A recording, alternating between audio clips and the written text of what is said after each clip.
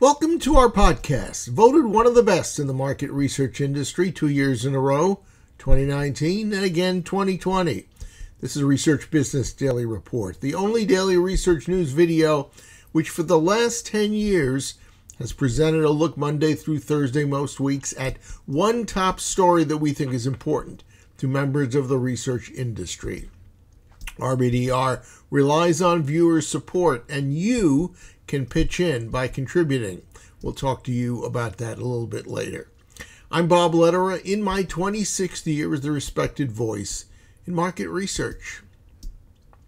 Hey, in those 26 years in this industry, I have to admit I haven't seen a correlation between how great a job a qualitative research moderator can do and their interest and involvement in performing improv. Now, that might be actually to the detriment of young qualitative researchers if you listen to someone we're going to talk about today. Apparently, this person who works in research and engages in improv believes that the basics of performing the latter certainly generates verifiable research benefits, and that someone who has experienced both firsthand is Vivisum partner senior associate Ciara Lutz. In blogging How Improv Made Me a Better Moderator, Lutz wrote, quote, "I've been doing improv for less than a year and I can already see the skills I've picked up in my first few classes improving my moderation style." Lutz claims that a handful of improv fundamentals are, quote, "immensely helpful in interview moderation." She explained to begin that yes is one of the most important rules of improv.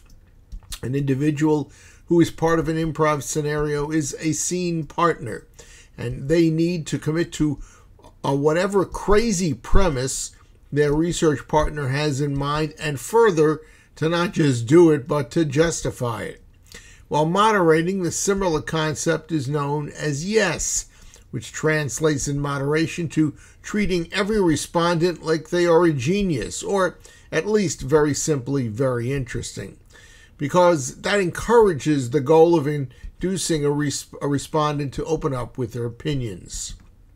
Next, there's a concept we're all familiar with. It's called the self-fulfilling prophecy.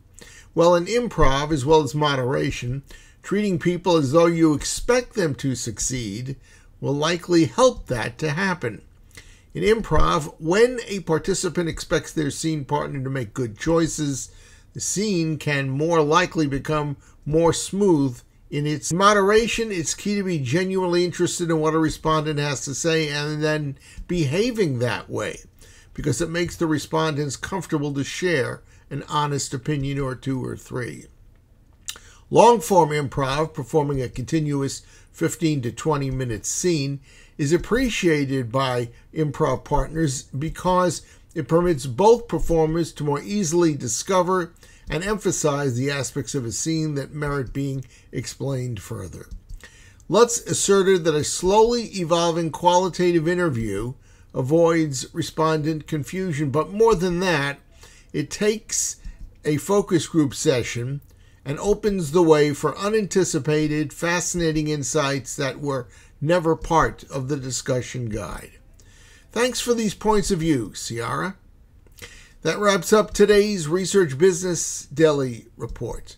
As we mentioned at the start of today's video, we hope you'll become an RBDR Patreon supporter, which means that you'll agree to provide a contribution each month, perhaps $5 to $10 for an individual and maybe $25 or more for a business, to help us defray costs and to maintain the excellence of our reporting. If you are watching us today, I have to ask, what can we do to earn that kind of support? Because if you watch RBDR with any regularity or even once in a while, I'd like you to visit our exclusive crowdfunding platform at patreon.com/RBDR. And once you're there, you can select whatever level of support is comfortable for you. We thank you in advance for whatever you may decide to do. And have a right good research day, and we'll welcome you back here with us tomorrow. And when you do come back, please be staying safe. Take care.